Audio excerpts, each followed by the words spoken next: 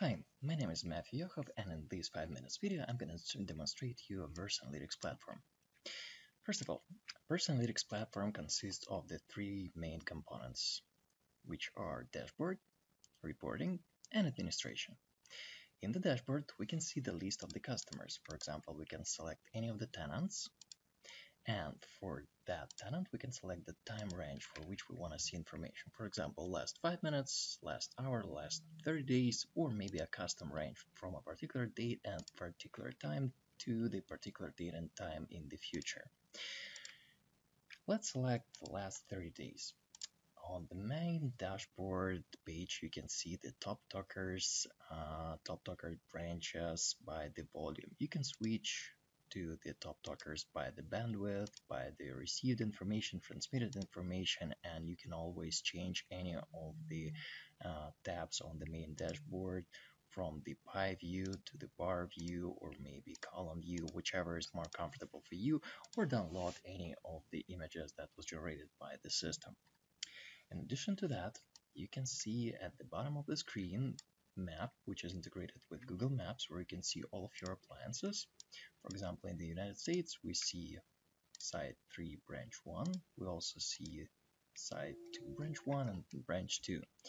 If the system is drawing something like a blue line between branches, it means there was some traffic between them. And if we want to zoom in and check specifically what was happening, we can just click on the name of the branch and we can see where exactly this traffic was happening.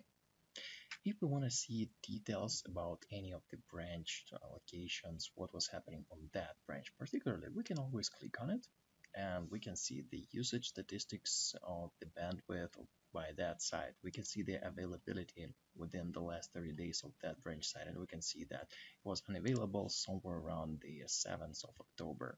We can also see the statistics of the throughput over the last month for the SD-WAN traffic and direct internet access traffic.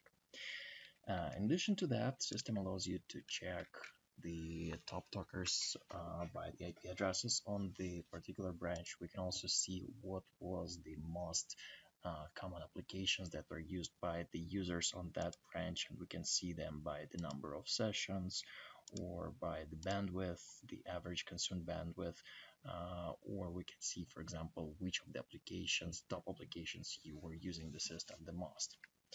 And if you want to see which application in particular took the most sessions during the last month or downloaded the most data, you can always see this at the bottom of the screen.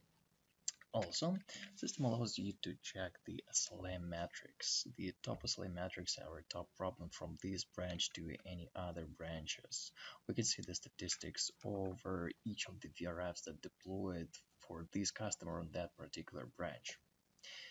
In the security section, we can see the main applications that this customer, all of the branches that deployed this customer were using over the last month.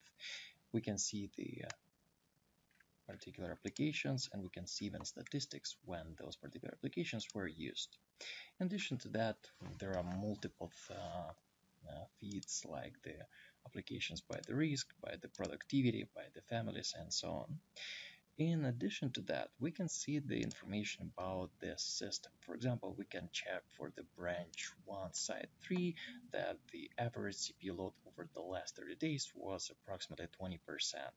And at the same time, the memory load was maximum 40%, so this site is pretty much okay. In the log section, we can see information about the DHCP leases, or we can see information about the firewalls, what was happening and when it was happening, like from this source IP address to that destination, the application Ubuntu tried to download some data, and specifically that flow was a load, and the rule, SD-WAN rule, was wildcard. It went from one interface to another, and so on. We can have a lot of different information. Reporting screen allows you to generate any of the reports that we see in the dashboard, but in the customized format. For example, we want to see the SD-WAN statistics of all the branches and add it to the report. After we added multiple report times, for example, we added something from the security and something that we added from the SD-WAN section. The system built two graphics for us, and we can download them in the PDF format. Or if we want to not only download it, but maybe schedule them, we can always click on the Save button, give a name to the report, let's say report 1, and schedule how often this report should be generated and where it should be sent. I hope this short video was informative for you, and thank you for watching.